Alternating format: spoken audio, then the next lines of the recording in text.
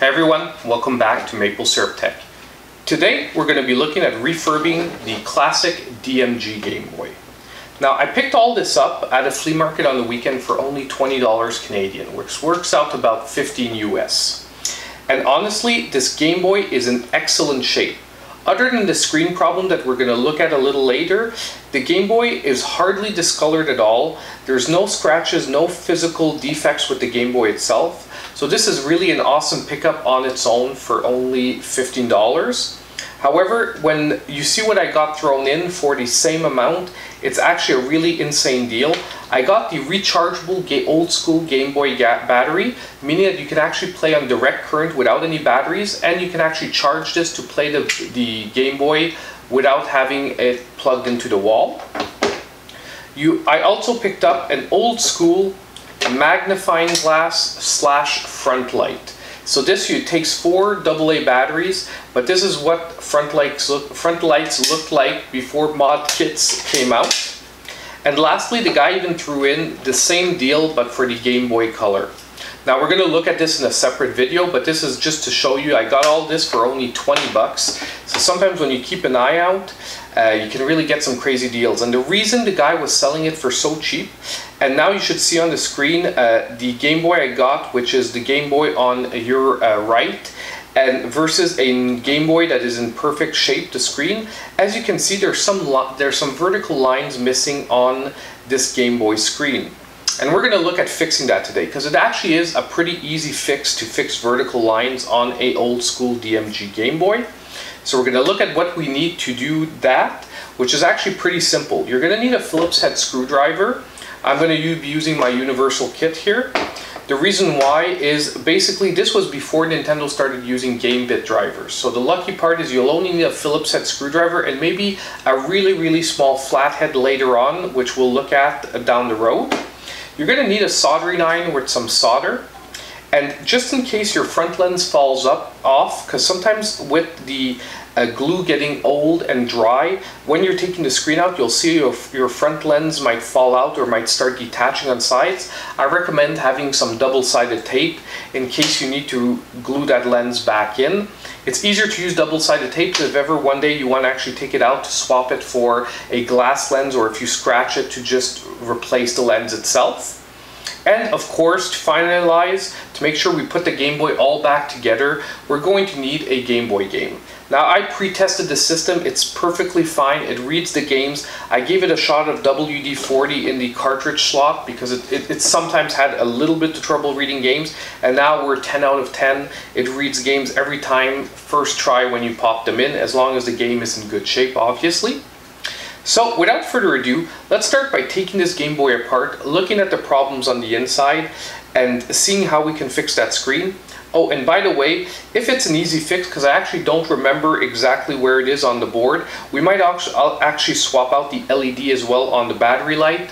The reason why is because the LED is not working on this one right now, showing you that the Game Boy is actually on. If it's an easy fix, if the placement doesn't risk damaging anything else on the board, I'll show you guys how to do that as well. And maybe we'll even swap it out for a better color than red. So, without further ado, like I said, let's get to taking this Game Boy apart. So I did make a tiny mistake in part 1. This Game Boy is actually using tri-wing screws.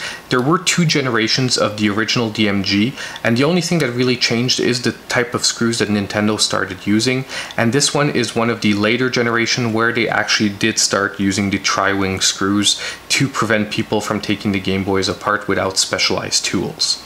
So you will need a tri-wing screwdriver in some cases to take apart an original DMG.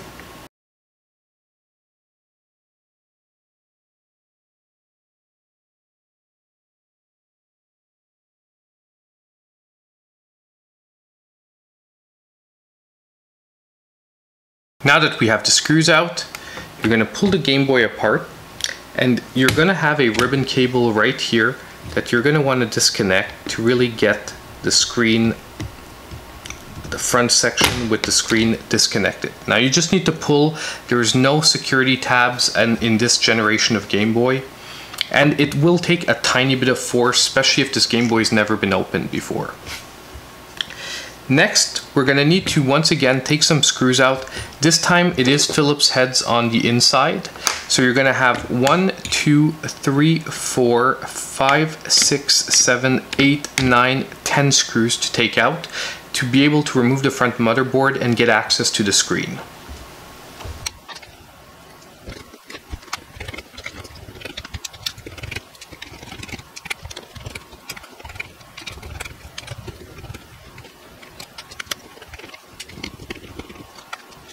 Okay, so now with the screws out, it's time to get the screen free. Now, the board's going to pull everything from the speaker down here to the screen.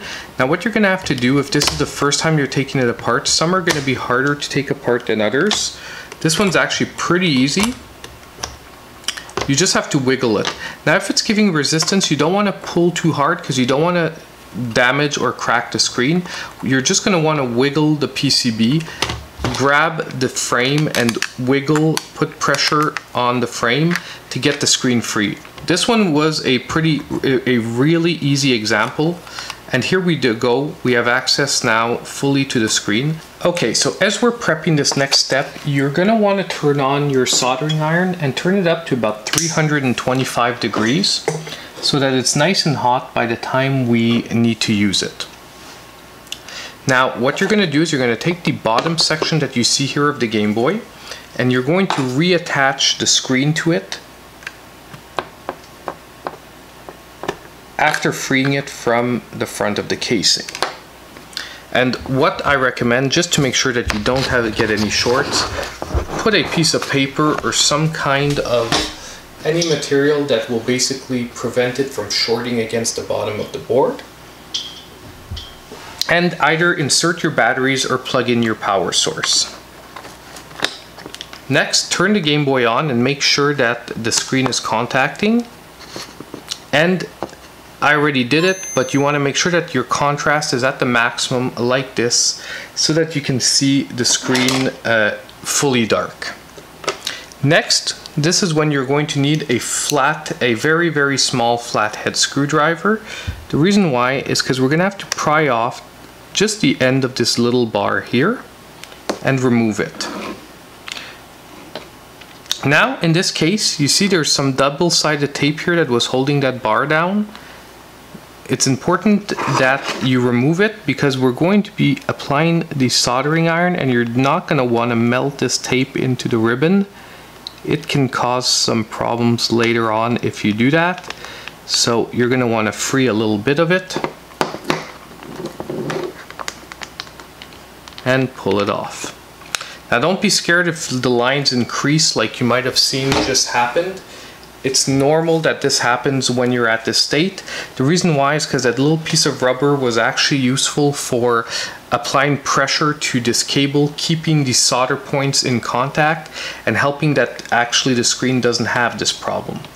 Now, it wasn't a very efficient solution, but that's the one that Nintendo went with back then.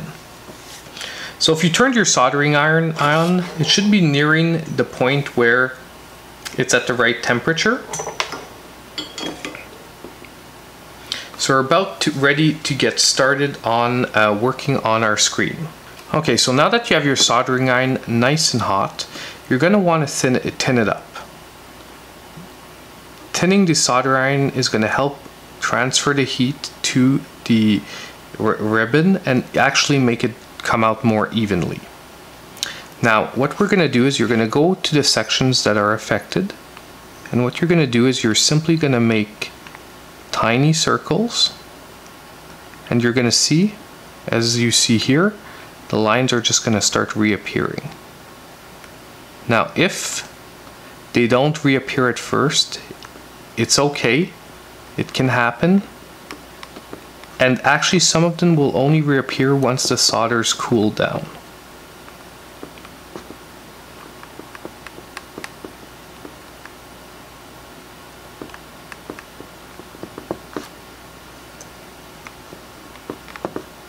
Now, in this case, if you, like me, you're getting some solder residue that's staying on the ribbon, it doesn't really matter.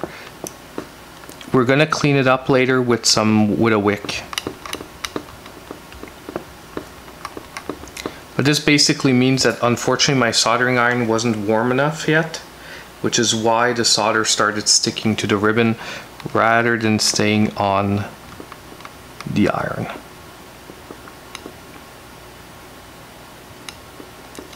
Here at the edge it's always a little tough.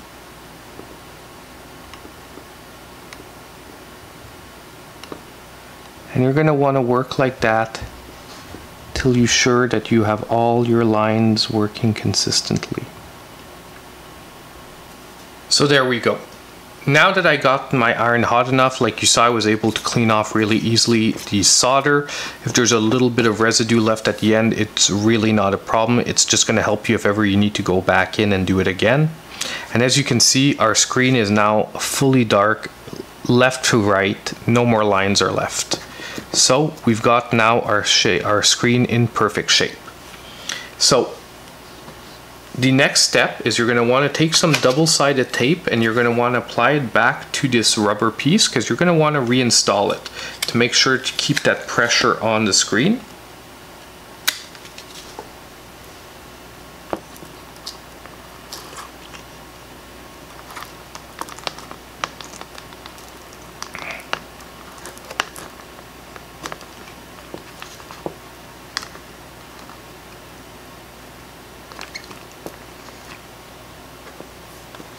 So after replacing the strip, I always do another test just to make sure my screen comes back fully black. Everything's looking good. So now it's a simple task of replacing everything in the Game Boy and screwing everything back together.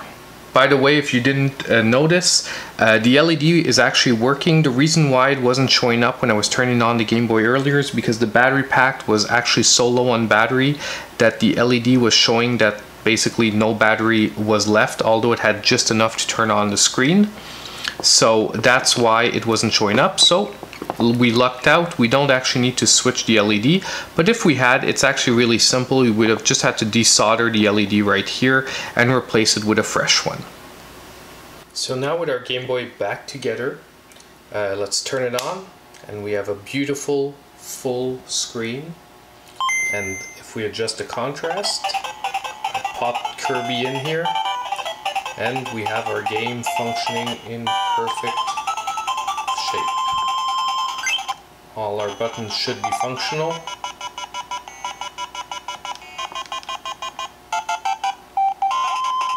So we have our D-pad, left, right, down, A, B, start, and select. Everything is working, so our Game Boy is back to perfect shape. So for half an hour of work, I now have two completely functional classic DMG Game Boys. Both are in excellent shape, and actually I have some backlight kits coming in, so do keep tuned to the channel because we're going to be doing that on both Game Boys in probably the next week or two. We're going to be putting out the video of backlighting both these kits with two different colors. So if you're interested in seeing how to backlight a Game Boy, do keep tuned for the channel.